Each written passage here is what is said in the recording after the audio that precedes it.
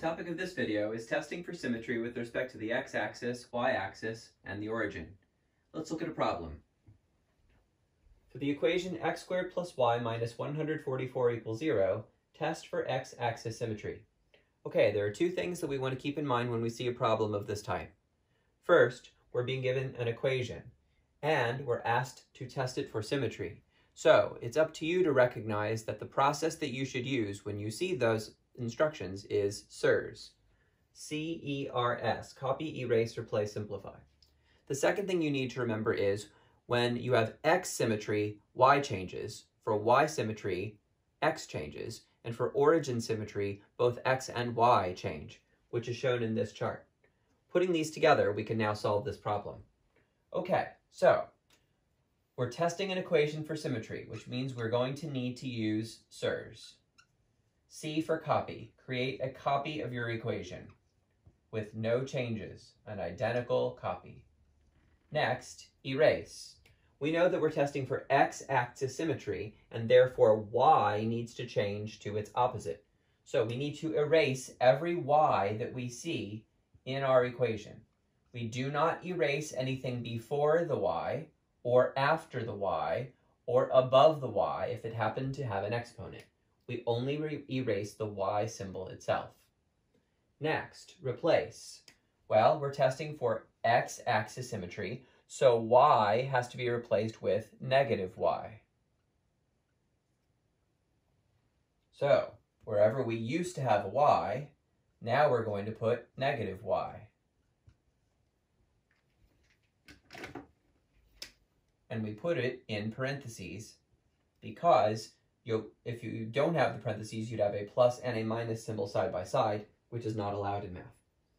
And then finally, simplify. Well, adding a negative is the same as subtraction, so we can simplify this to x squared minus y minus 144 equals 0. All right, so we've completed the CERS process. Now we're ready to make our comparison.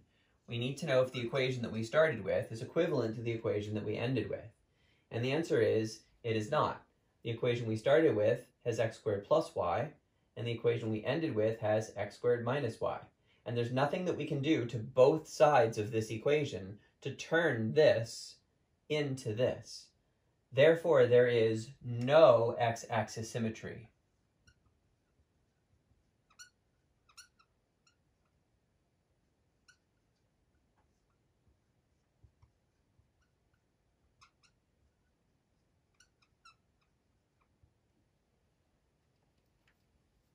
Okay, let's try another problem.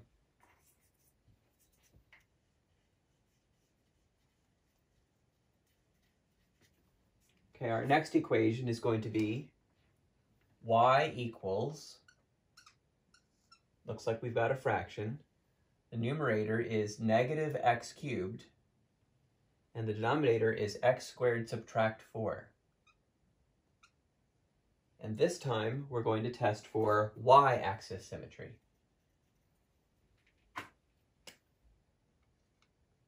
Okay, so we'll use the same method. We're going to use CERS.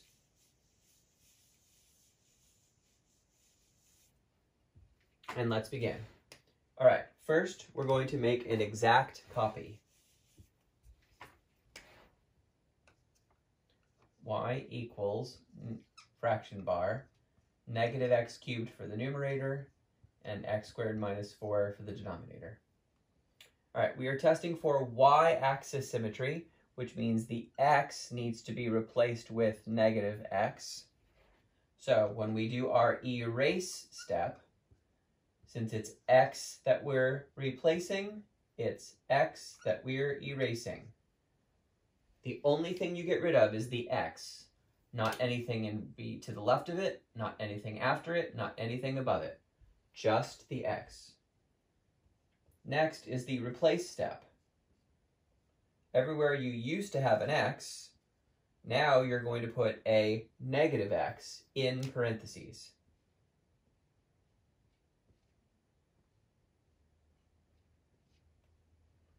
And then finally comes the simplifying step. When we simplify, we have to be very careful to follow order of operations. A fraction bar is kind of like a grouping symbol that separates the numerator from the denominator. That means that they're going to be handled separately. So let's look at the numerator. Following order of operations, we have to do exponents before multiplication by -1. So what is negative x in parentheses cubed? The most common wrong answer I get from students is that that is equal to negative x. Not true. Negative x cubed is equal to negative x times negative x times negative x. A negative times a negative is a positive, times another negative makes a negative. But here's where the student makes their mistake most frequently. X times x is x squared, times another x is x cubed. So, this orange box has a negative x cubed in it. To indicate that clearly, I'm going to put that in an orange box as I continue solving my problem. All right, now, down here we have another instance of order of operations to follow. This exponent has to happen before the subtraction. Well, if a negative x in parentheses to the third power gave us negative x cubed, then a negative x in parentheses to the second power should give us a positive x squared.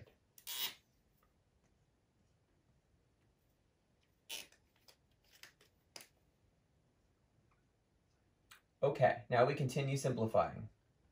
Negative negative makes positive, so we have y equals x cubed over x squared minus 4, and we're done simplifying. Now we can compare. Compare what you started with and what you ended up with and ask yourself, are they equivalent? And the answer is no. The denominators are the same, but the numerators are different. This is negative x cubed, this is positive x cubed. And because these are different, the conclusion is there is no y-axis symmetry.